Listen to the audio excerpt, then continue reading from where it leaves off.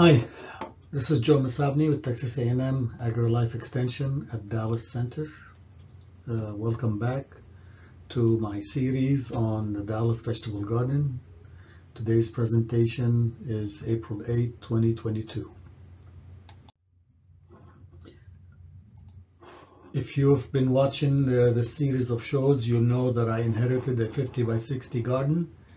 And instead of having to deal with the native soil, which is heavy clay, and with weeds, I thought in my wisdom to bury the weeds with 1 foot of compost and the alleyways with 1 foot of mulch, and that will take care of them. Well, it took care of the annual weeds, but here the Johnson grass, you see this little bit in the alleyway, that's not covered yet with compost, or with mulch, I'm sorry. But here in this corner, this weed is growing everywhere. It went through 1 foot of compost here, so my beds are 4 foot wide and the alleyway is 2.5 foot wide.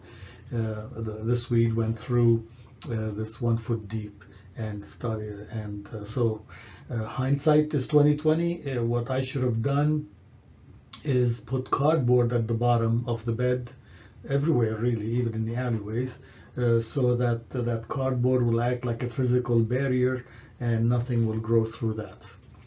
So now I have to deal with it for forever with these perennial weeds. So what I have to do is manually weed them.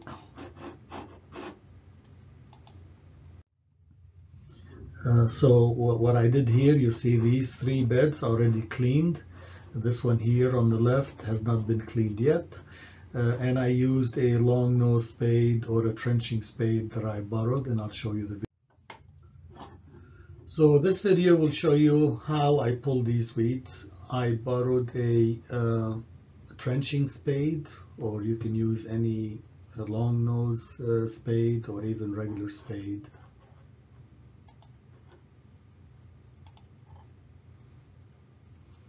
And you can see, just push that spade all the way in, and when you lift that soil, you're pinching it or snapping it as deep as possible, and then now you're getting as much of that root depth instead of just pulling it by hand at the soil surface. Okay.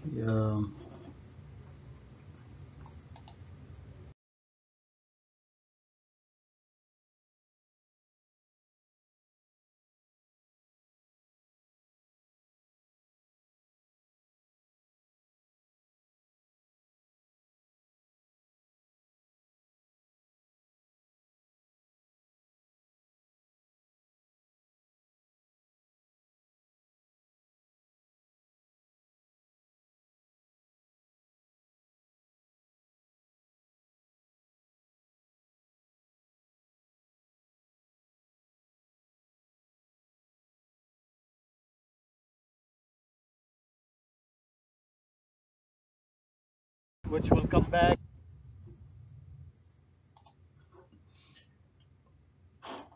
When you pull the weeds by hand, that's how much you get.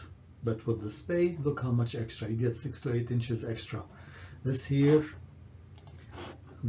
tiny plant that you get by just pulling on the surface, that's gonna come back. This is the last growth, like a couple of weeks of growth, or 3 weeks. But when you pull at that mature roots, that you're going to delay that plant coming back by 2 or 3 months. So let's watch this video. Let's say in a month or 2 weeks. And that's the difference. This is pulling it by hand at the surface, and that's using the spade. That's going to delay it. Any extra depth length you get of that root with the spade is a bonus and would delay that weed from coming back. If you remember, this is the design for the irrigation system, and the rest of the presentation is talking about this. We had a 4x4 panel here, which will have on it the backflow preventer and the fertilizer injector and the irrigation controller, which will be run by a solar panel. a tiny solar panel. It doesn't use a lot of juice. That controller will control 4 manifolds like a solenoid valve, okay?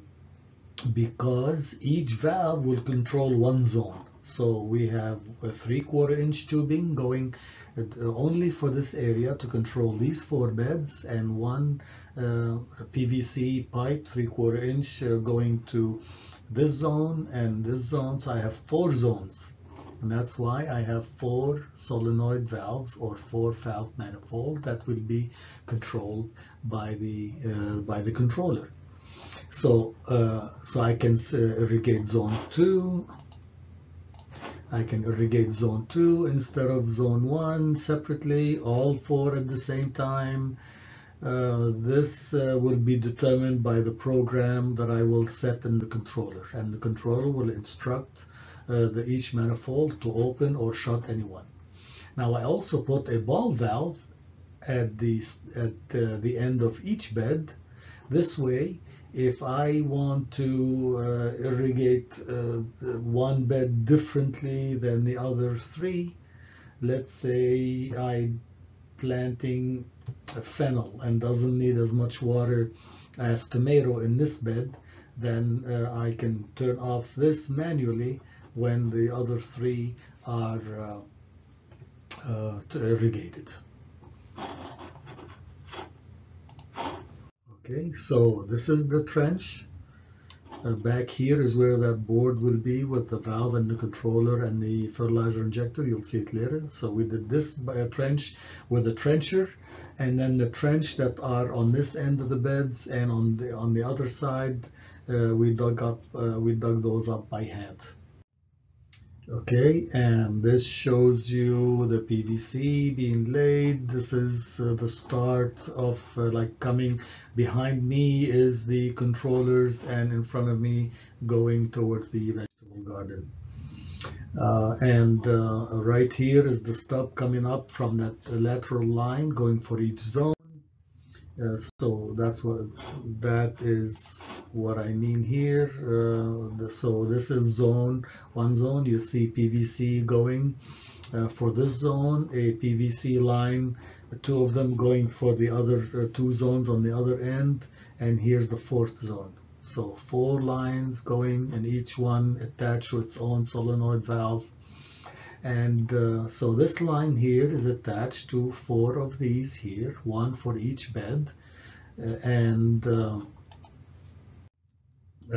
I dry fitted the parts that I need using, the elbows and T's. All of this is 3/4 inch and a ball valve here. So my bed is 4 foot wide. So what I wanted is this first line is 6 inches from the outside. So 6 inches here, and then 1 foot and 1 foot and 1 foot, and then 6 inches here. That gives me 4 foot wide bed. So I have 4 lines, irrigation lines, 1 foot apart. That will be ideal to irrigate any 4 foot wide bed.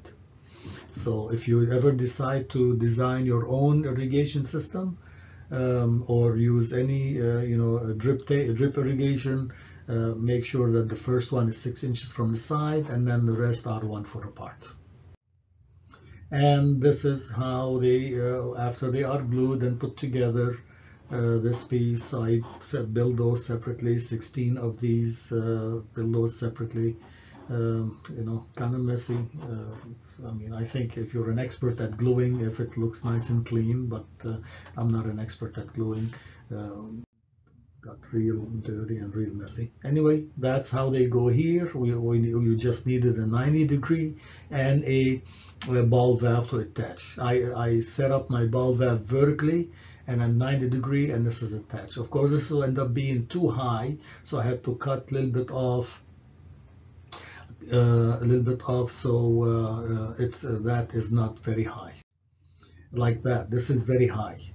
Now I did not want the line to be soil surface because I plan on raising my bed with time, keep adding more and more compost. So this here was not soil level. Okay, So what I did is I spliced it here, and if I have to even lower it, I spliced it here, and I will put a joint, like a slip joint, so that I can easily remove it, separate it, and add or increase the height or reduce the height that way. Okay, and this is how these, after they got attached, you see the ball valve is vertical and 90-degree, and attach this, lines, and that's where each one of these will have its own, drip irrigation tubing. What I used is this material that has an emitter, is 1 foot apart and rated at 0.6 gallon. Okay, so each bed will have 4 irrigation lines, and each 4 bed is 1 zone. But if I want to irrigate only 1 out of these 4, I can shut off or turn on and off any of these 4 beds in that 1 zone using these. And that's how they look in the front. Like I said, they are not soil level, flush with the soil surface. Because I expect that my beds will get taller and deeper with time. And this is a short video showing you the close-up with all the parts.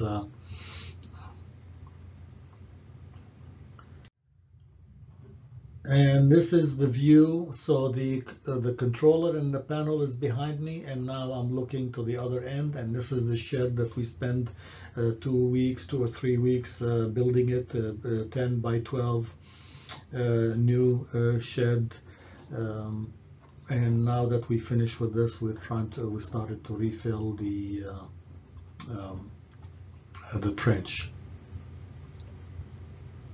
And now the next step was starting to put the irrigation tubing, 4 lines per bed.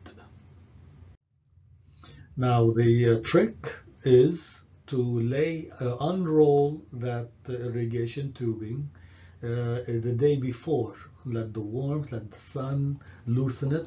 You see here, these 2, I just unrolled them. Whereas this one here that's laying flat, that was done the day before. You try to work with this when it's still rolled up and looks like a coil like that, and try to roll it and put it in a raised bed. It's going to be a mess. So plan ahead and unfold it and the day before, especially if it's going to be a sunny day, so it's easy to work with. You see now it's very easy to work with. And another tip is attach this attachment first, I guess the part to the hose first before you glue it to the PVC tubing. That's so anyway, they worked. That's easy. A lot of standing up and down and kneeling and squeezing, but only thing left to do is kink the other end and close them. I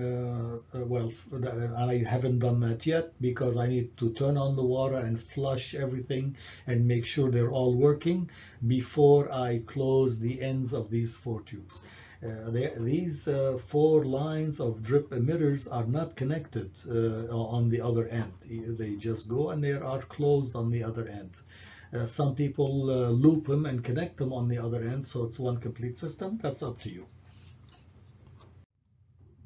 And this is the panel, and this is Mr. DeVille, Hubbard expert, and he's been volunteered his time and expertise to do the smart work. I did the physical work, gluing and attaching these parts. He installed all this. So you see here, this is the 4x4 panel. This is the fertilizer injector. So water will be coming in from the main line, the irrigation line of the farm. If I need to fertilize, I drop the hose in the fertilizer barrel, and this is the control panel that will control the solenoid valve. This is showing you 1 zone finished, except for flushing it, run some water, and then close the ends. I will finish the last 2 zones after the glue seals and dries up, and then we can turn on the water and then we can finish the rest. So you see here are the ends. We just have to close them. Now you see this little tiny piece. This when I stretched the drip line, there happened to be an emitter at the very end. You don't want an emitter at the very end because then you're watering the the mulch area, the alleyway. And since these are 1 foot apart, I cut that extra piece. This way, the last emitter is not at the very end, is at least 6 inches from the edge. In my case, it is 1 foot, which is perfect. Okay. And that is the irrigation system. Hopefully next time when we meet, you will see, we will talk about what I planted, you will see the water running, you will see the plants growing, and I'm sure we will talk more about my stress and headache dealing with these perennial weeds. If anybody knows what that weed name is, please email me. Another thing of this presentation I promise I'll talk about is soil test.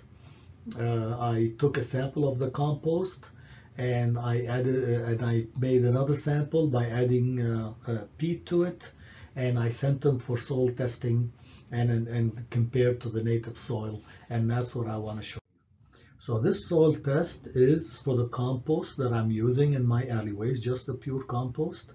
pH of 7.7, that's high. Conductivity, which is all the salts, all the minerals together, that's very good. You don't want anything above 12 to 1400. If you get a soil test and it's 1400, don't use that water, don't use that soil. It's too salty, you cannot grow anything in it. And the numbers, the soil test briefly gives you your results compared to the critical level, CL, by numbers and by a graph. So here, your results in this bold number columns should be higher than the critical level that are here in parentheses, or your bar should be higher than the line here. Okay, so for nitrate, that is low. See this, your bar is between very low and low. You need more, but that is expected for nitrate because it dissolves, it moves with the water. If it rained the day before and then you added fertilizer and it rains, you may not detect any nitrate in the soil test. Now there's this number is below the critical level, but there's no fertilizer recommendation, and that's only because I told them no crops. I'm not planting anything. If I had said tomatoes, for example, then they will give you, you'll see a number here because your nitrate and your phosphorus are below the critical level. There will not be any recommendation for the rest because of the salts, of these minerals, because they are at or above the critical level. Sodium is the only one that you want low, that you don't want to reach the critical level. Otherwise, that means you have too much sodium chloride or other salts in your soil. So the compost that I bought and used still has a high pH, relatively weak in phosphorus. I don't care about nitrate because I have to add nitrogen anyway, but otherwise everything else is, all the other minerals are at soil level. What happened when I took compost and added a little bit of peat, did not affect the pH. Conductivity went from about 200 to 400, so that's not bad, still low. Nitrate is still low. I don't care. I told you don't care about that. Always add nitrogen, but everything else is the same. But look, the only thing different by adding peat is that you gain a little bit more phosphorus that you don't have to worry about anymore, and a little extra sodium, but it's still in the very low range. So compost, when you get it, and let's go back. I don't know if we cannot go back because we're recording. Compost, when you get it, it's not really the ideal media, the ideal soil. It's because it still needs to break down more. I mean, it's ready for sale, in terms of physical and chemical properties, but it's not mature in the sense that a year-old compost versus fresh compost, it's a big difference between the two. But just be patient.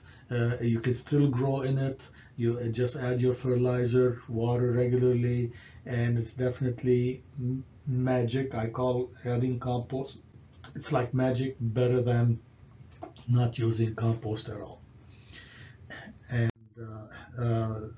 I noticed with the soil test is that the email came with a detailed description of all the variables that are listed in the soil test, which is very nice, very nice. You don't have to go back to the soil testing website and then look up what all these information mean. So I applaud the soil testing for lab for doing this. I'm not going to read that to you. If you get a soil test, this will describe what conductivity is, what Cl is, potassium, what's this element for, what's desirable or not desirable, all that. Final thoughts. If you want to use compost on your native soil, use cardboard, 1 or 2 layers. You'll be doing yourself a favor. Compost with cardboard with time will break down. It is not toxic, it's not going to hurt, but is the best physical barrier for all those perennial weeds, as you saw, will grow through 1 foot deep of compost or mulch. I've always told gardeners in the past that mulch, if it's less than 6 inches, is decoration. That's for annual weeds. For perennial weeds, you see that even 1 foot was not enough, and some of the perennial weeds poked through even 1 foot of compost and what for a mulch. Compost that you buy from the compost company is your best friend in your garden, but the older it is, the more mature and the more it cooks itself and mature and ripens in the soil, the better it is, as you saw in the soil test that I showed you. Does that mean you buy a pile or you buy a yard and you let it sit a year before you use it? No. Just use it and fertilize and water, and it will just growing things in it will speed up the process of maturing of the compost. Okay. And the final thought is fresh compost drains very fast. Whereas a compost that you put in a raised bed a year later, you'll find that it's not draining as fast. So when you buy fresh compost, you may have to water more often, more frequently, because it drains very fast until it settles and compacts well and all that, and the roots binds and together, holds it together, and then does not have to drain as fast. And so keep an eye on it, water regularly, use a soil moisture probe to see if you need to water. Don't judge the need to water by looking at the plants, see if they are wilted or not, because by the time they are wilted, the damage is done. I hope you enjoyed this presentation, and we'll see you again next month. Bye-bye.